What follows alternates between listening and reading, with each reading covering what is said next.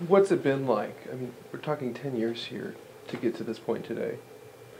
Well, it's been a difficult road.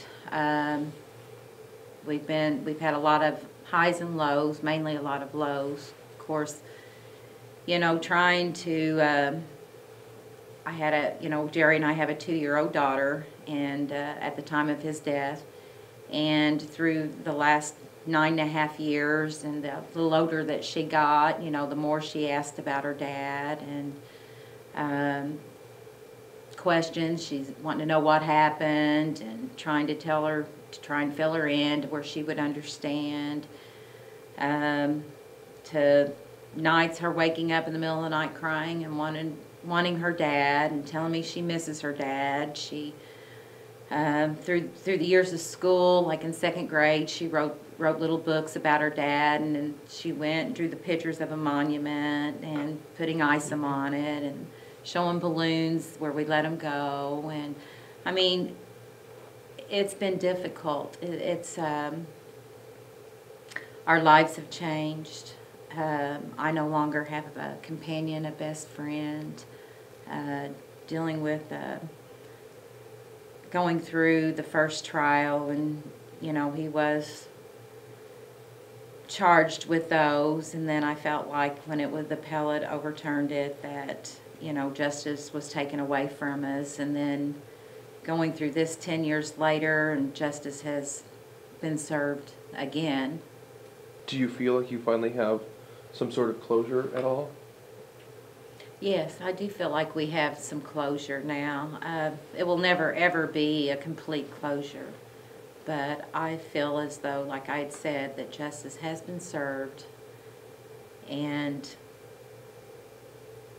I gave back, the truth being known, that the honor of my husband and these kids' father, that what the truth really was.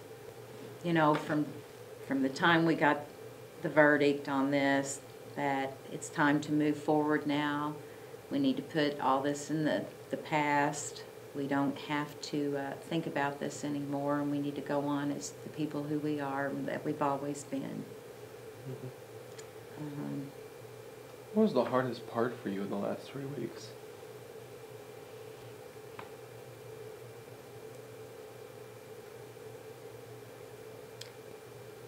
Reliving the part about them, how to get my husband out of the car. I'm sorry. I'm sorry. Again, the hardest part was having them tell us. Having to listen to the EMTs and the firefighters about how they had to cut my husband out of the car. The autopsy pictures, how the autopsy was performed. To think that the whole time I'm sitting there and having to listen to that again, that you have someone that has never once ever showed a bit of remorse or never ever said they were sorry. This 10 years wouldn't have had to been like this, and if he had only had said, hey, I'm sorry, it was an accident. And having to look at him and hear those things, it wasn't right. Or just to have him say it's my fault. Right. I mean, I understand if he was told, I can't talk to you, but he could have said, I'm sorry for your loss. This would have never came to this.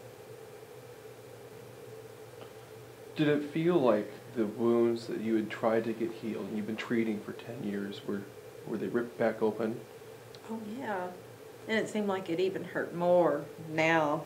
I mean, it's hurt all these years, but it hurts even more because of something that shouldn't have ever had to be brought open again like this. And now that the kids are all older and what they've had to go through, I mean, they're all older, they understand more, and there's things that they've had to hear that they shouldn't had to have heard through all this. Is it also hard for them? Yes, it is. It's very hard. it's hard for the older kids to be able to go out in public and not been asked questions, or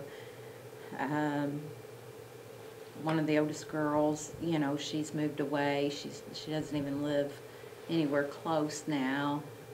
They pretty well, and they stay out of the limelight of things. And with his youngest son, you know, he was about 9 or 10 when this had happened, and the trying times that he's went through growing up, and the things that he's had to go through that probably he wouldn't have had to go through, the roughest times, if his dad had been here to help his mom. I mean, did you see these back in the criminal trial too, Lori? No, I didn't sit through it. They wouldn't let me. So it was all new to me too. Oh, so you never even seen the picture? Well, you Well, hadn't seen or heard the pic, you know. I missed all the testimony through the autopsy thing even too because of the pictures. So no, during the criminal, I didn't see any or hear any of that testimony.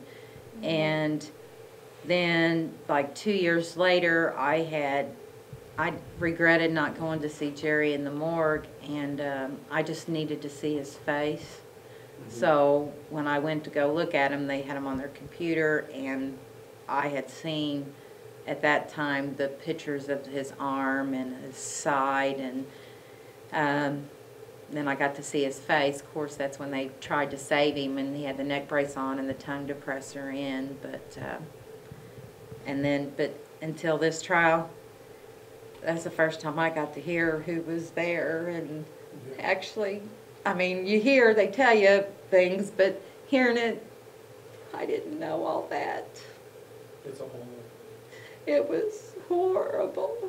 And the people that come up on that scene and are there to help people, and then not knowing that he was in the car, and then how his feet was trapped, and to hear that guy say he had to take one leg, 1 foot at a time to get it out. Probably because it was stuck. They were both stuck under the dash side.